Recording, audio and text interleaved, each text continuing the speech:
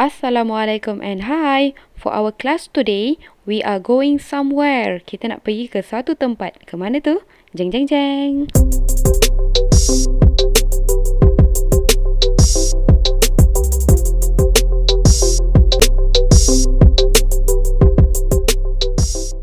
Hello everyone, welcome back to Teacher Balkis English class. So, during our previous lesson, we already learned about fruits and vegetables.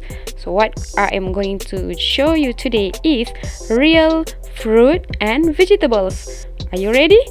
Okay, but before that, what you have to do is you have to open your BI1, turn to a new page and write the day and also the date. After that, write the title. Our title for today is Fruit and Vegetable. Pertama sekali, awak perlu buka buku BI1, kemudian tulis hari dan tarikh macam biasa. Tulis juga tajuk kita pada hari ini iaitu Fruit and Vegetables. If you are done, draw a straight line and then divide your page into two sections, Fruit and Vegetables. Bila dah siap, buat garisan tengah macam yang teacher buat tu, kemudian bahagikan kertas awak kepada dua bahagian. Pertama bahagian fruit dan yang kedua bahagian vegetables. What you have to do with these sections? Nak buat apa ni bahagian-bahagian ni? Okey, apa yang awak perlu buat ialah sekejap lagi teacher akan pergi shopping dan tengok buah-buahan dan sayur-sayuran. I will show you the fruit and vegetables and you have to decide which section do they belong. Teacher akan tunjukkan sayur-sayuran dan buah-buahan beserta nama. Kemudian awak perlu fikirkan makanan yang teacher tunjukkan itu adalah fruit or vegetables. And then you have to fill in the column, which mean each type of fruit and vegetable that you can find in this video, you must write their name in your BI1. Maksudnya, setiap satu buah-buahan dan sayur-sayuran yang teacher tunjukkan, awak perlu tulis namanya dalam buku BI1 mengikut bahagian yang betul, fruit or vegetables. So, are you ready? Let's go! Alright, first, let's take our trolley. And now we are ready to go shopping.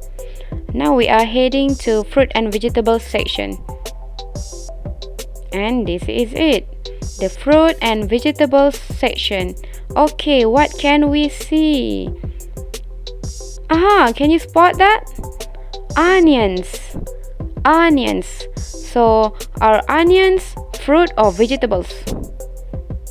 What about bananas? I can also see a lot of bananas. And then tomatoes. Tomatoes. Yummy. Potatoes. Are potatoes fruit or vegetables? What about watermelons? Ooh, watermelons. Yummy, my favorite. Next, we have pineapples. Pineapples.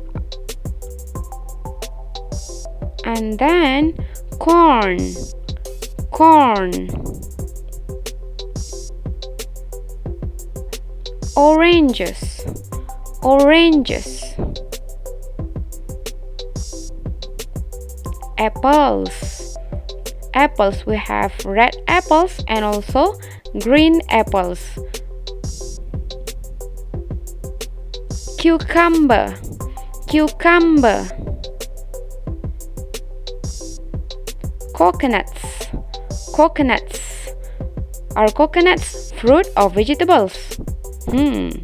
What do you think? What about strawberries? I know you guys like this, right? Strawberries. Pumpkins. Pumpkins. Grapes. Grapes.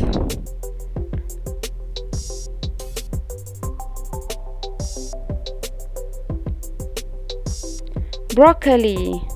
Broccoli. Chilies. Chilies. Spicy, right? And then mushrooms. mushrooms. And that's the end of our tour for today. Do not forget to fill in the sections and tell me either they are fruit or vegetables. I'll be waiting for your answer in our WhatsApp group. That's all for today. Assalamualaikum. I'm going home first. MashaAllah, what a beautiful scenery, isn't it? That's all. Bye guys. Assalamualaikum.